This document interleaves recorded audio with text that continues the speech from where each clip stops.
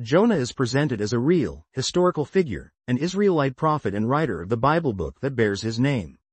His story unfolds in the 8th century B.C.E., during the reign of Jeroboam II, a period when the northern kingdom of Israel enjoyed relative prosperity but was also spiritually wayward. Jonah, the son of Amittai, hailed from Gath-hepher, a town not far from the area later known as Galilee. The biblical account in the Book of Jonah reveals deep lessons about obedience, humility, compassion, and the boundless mercy of Jehovah God. Jehovah's Witnesses hold that the authenticity and historicity of the Book of Jonah is firmly established by the fact that Jesus himself referred to Jonah's experience as a genuine event. In Matthew chapter 12 verses 39 to 41 and Luke chapter 11 verses 29 to 32, Jesus compares his own coming death and resurrection to Jonah's 3-day period in the belly of the huge fish. In this way, Jonah's experience isn't regarded as a myth or a mere parable. Instead, it stands as a real-life account that carried prophetic weight. This underscores the importance of viewing Jonah not as a reluctant character in a tall tale, but as a sincere prophet struggling to align his will with that of his God. The storyline begins when Jehovah assigns Jonah a task. He is to go to Nineveh, the capital city of Assyria, and proclaim a message of doom because of its pervasive wickedness. Nineveh was known for its might, luxury, and often cruelty.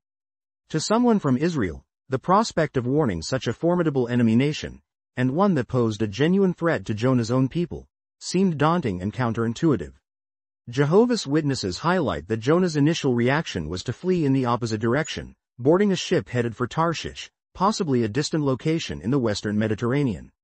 This attempt to escape his commission didn't stem from disbelief in God's power. Rather, it seems Jonah either lacked compassion for the Ninevites or doubted the wisdom of extending mercy to such a violent nation. Of course, as the account goes, Jonah's flight did not go unnoticed by Jehovah. A violent storm arose, placing the ship in grave danger.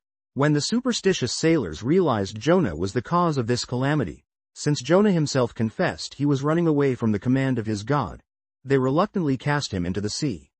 Instead of drowning, Jonah found himself swallowed by a specially prepared large fish. In the belly of that creature, he had 3 days and 3 nights to reflect on his actions, his attitude, and his responsibilities before God. Jehovah's Witnesses often emphasize the heartfelt prayer recorded in Jonah chapter 2. In that prayer, we see Jonah's repentance and humility. He acknowledges Jehovah's sovereignty and calls out to him for deliverance, recognizing that salvation truly belongs to Jehovah. When the fish finally vomited Jonah onto dry land, safely returned and given a second opportunity, he obediently made his way to Nineveh.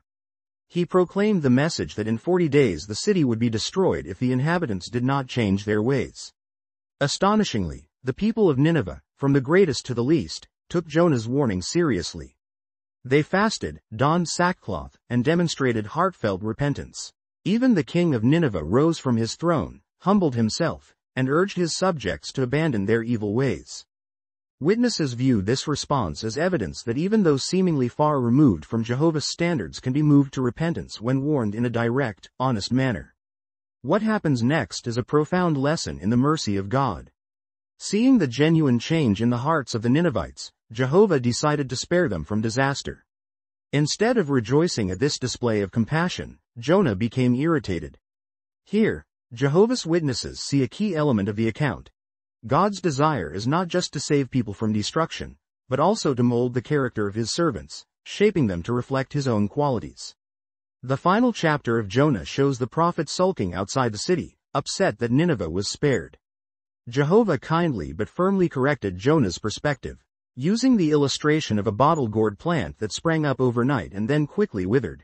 Jehovah taught Jonah the value of having compassion for people who do not know right from wrong.